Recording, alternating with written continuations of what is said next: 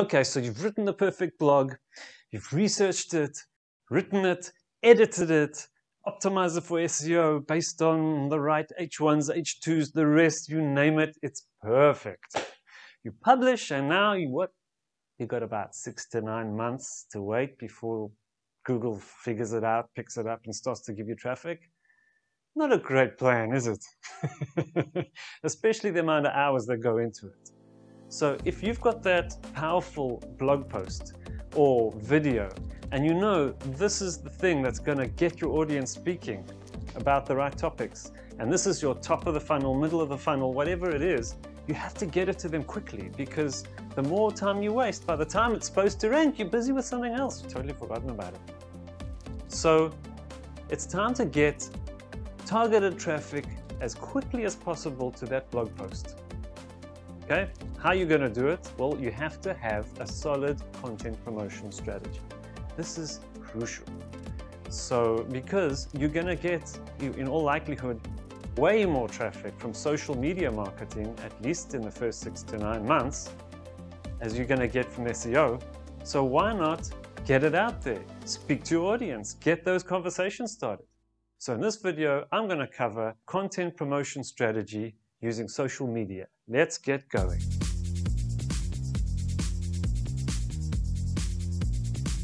Hi, I'm Daryl Mordecai from Rank Ranger. Rank Ranger is an all-in-one SEO and digital marketing platform that will help you scale your business through data and analytics. Okay, so here we are. So now, what is your first step? So if you've been blogging for a while, or you've created videos for a while, start to find out which ones are your highest performers. Now, again, if you're new at this, you're not going to know that. So you're going to have to use a little bit of competitor research.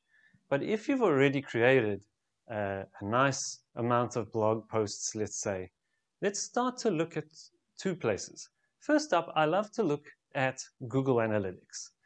Google Analytics gives you fantastic data, and it should be always set up. That's one of your go-to places. Start to look which posts are getting the most time on page, right? Because if people are spending time, they're reading your articles, those are the ones you want to focus on, right? The ones that are getting the most views.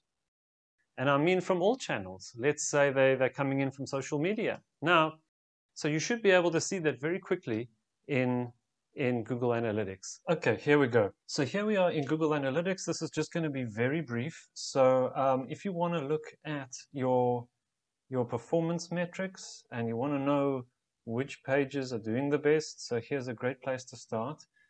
This is not going to be in depth. I've got a much more in-depth video about Google Analytics. I will link to that in the description. Okay, how do you find your performance metrics? So simply you go to behavior, click on site content and all pages, okay?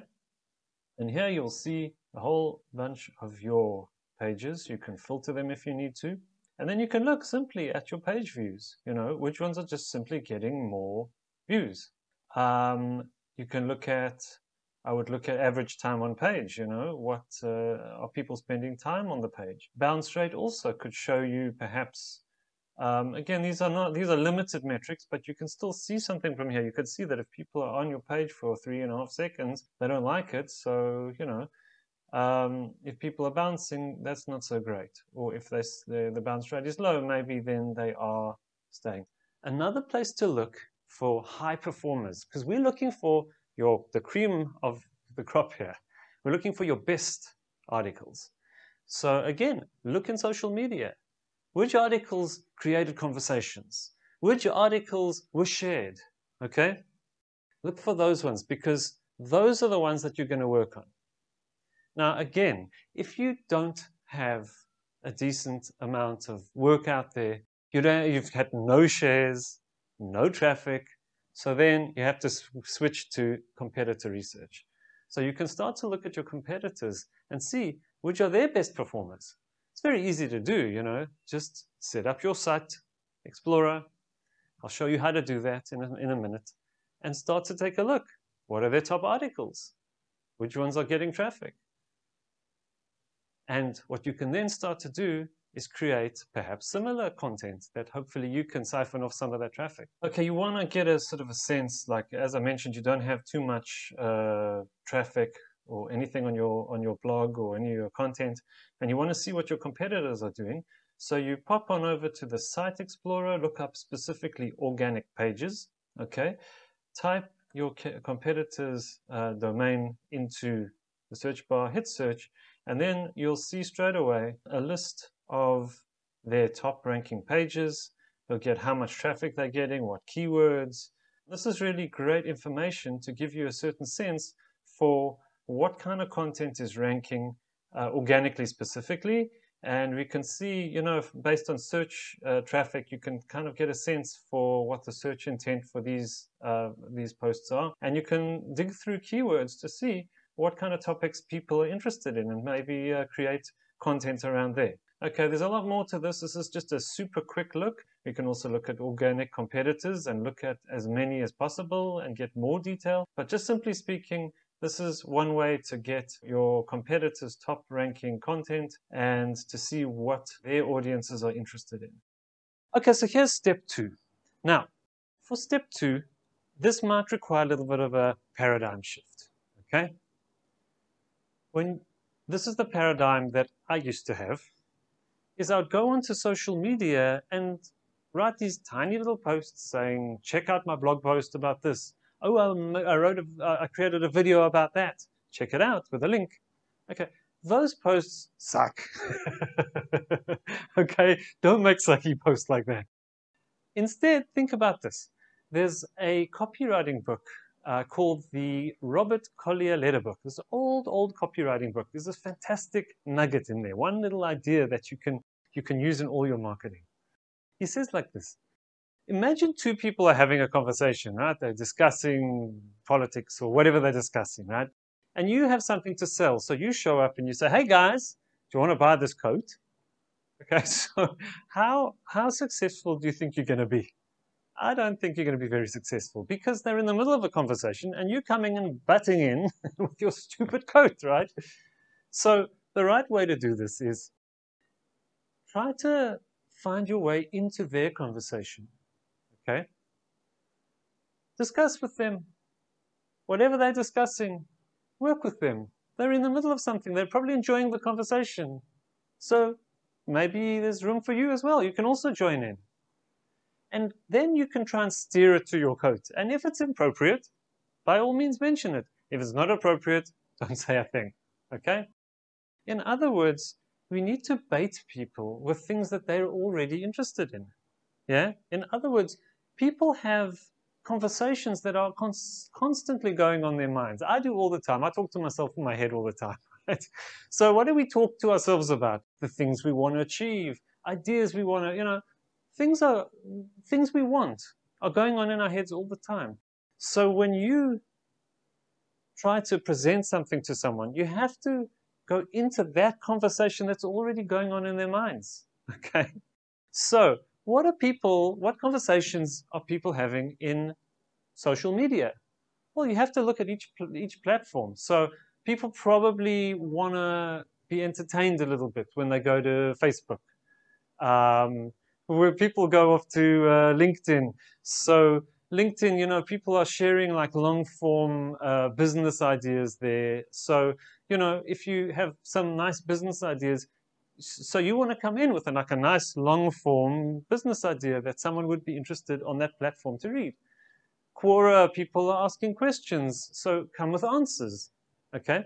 Now, that's the general approach I would think to social media, is to try and figure out what people actually want to see. Next thing, you want to take your content asset that you created, let's say a blog post or a video or something that you want to promote. Don't just say, check out my thing. No, take your blog post and look at it. Let's say it's a 5-step process on how to groom your dog or whatever, So maybe take out one point of there, one interesting point. So take point 1 out, okay, and make a little content asset. In other words, think of your social media as content assets. They're not links to your blog. No, they're little mini content assets. So take a piece of your blog and make it interesting for somebody on Twitter, on Facebook, on LinkedIn. Interesting. Keep it interesting, okay? And useful. So if you're sharing a useful tip, so somebody in that industry or who is interested in your blog post would want to read that tip. That's the bait. So you're going to bait them with these content assets. And you should save all your assets because some of them are going to do great, some of them are going to tank, but save them for later because you can share and share and share many times on different platforms, yeah, whenever it's appropriate. So keep them, keep each asset, but think of them as mini blog posts, mini videos. Take a video and a 30-minute video and break out a 3-minute piece that's interesting and post that on social media. Okay, that's your bait. Once you've hooked them, now you can create a link to say, okay, you know, you want to see the rest of the post? I've got another 5 points. Click this link. Now the link is something interesting. You've already interested in them in your tip. Now take them to the blog post for a reason. You know, give them a reason to click. Okay, that's one option. Another option is to be humorous. So you can find sort of things that are funny in your industry. So for me, it's link spam. Link spam, link spam, link spam. Everybody's selling me high DA links, right? I can't stand it, but it's actually quite funny sometimes. But so if I make a joke about link spam, anybody in my industry is going to see that and they're going to joke along with me. Now I've got their attention. If it's appropriate, you can now try and filter them off to some kind of content asset.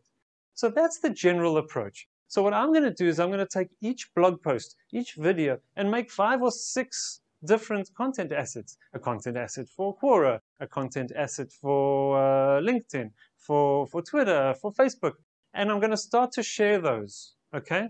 So the key here is to collect numerous assets per asset. For a blog post, you want to have 5 or 6 different assets. For a video, the same idea, okay? Great. On to stage 3. Okay, so here we're on step 3. Now you've got your best content assets. You've broken it up into many assets. You've figured out the user intent or the discussions that are going on in people's minds, and you've started to post, right? Fantastic. Now, don't forget to track your progress. This is super, super important. Trust me, you can't be a digital marketer without tracking your progress, okay?